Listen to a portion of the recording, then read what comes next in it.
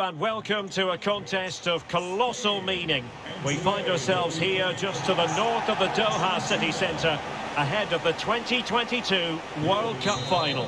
My name is Derek Ray, and with me to provide expert analysis is Stuart Robson. And as you can imagine on this occasion, the atmosphere is building up nicely. It's Argentina, and they take on Spain. Well, what an occasion for these two sets of players. A chance to be world champions. Let's hope the game matches the atmosphere. Real chance. It could be up for grabs. Danger averted for now.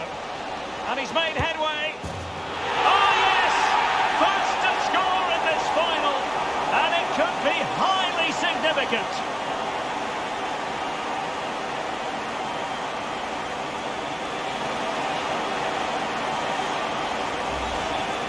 Well, let's take another look. If you lose the ball in those areas, you're going to get punished. And that's exactly what happened there. So the match has restarted. 1-0 here. A deft clearance.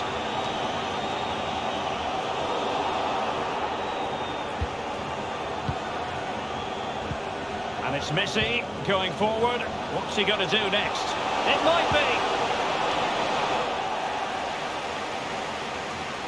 Oh, a stellar piece of defending. Still alive. Surely.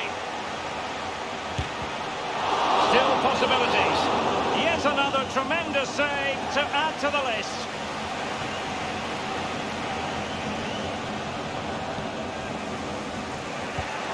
Went in strongly to win the ball. Chance here. And a goal! I'll tell you what, they're going to be very hard to catch now. Name on the trophy, maybe. So the ball rolling again. 2-0 the score.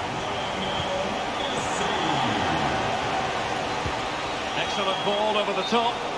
Well, he couldn't keep himself onside. Well, he just delayed the pass, didn't he? That was a great opportunity.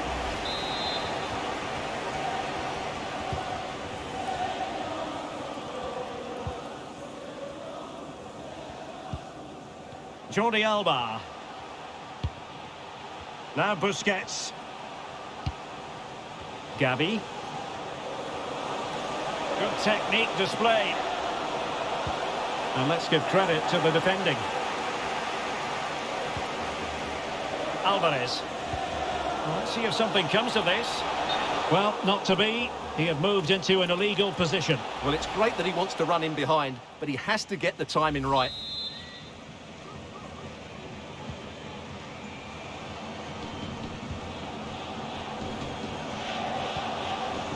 Jordi Alba.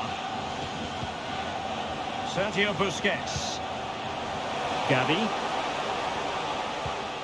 And with that, the attack fizzles out. A real opening now. Still a chance. And a goal! They're running riot here, almost out of sight. Well, here's the replay, and just look how quickly they break forward once they win the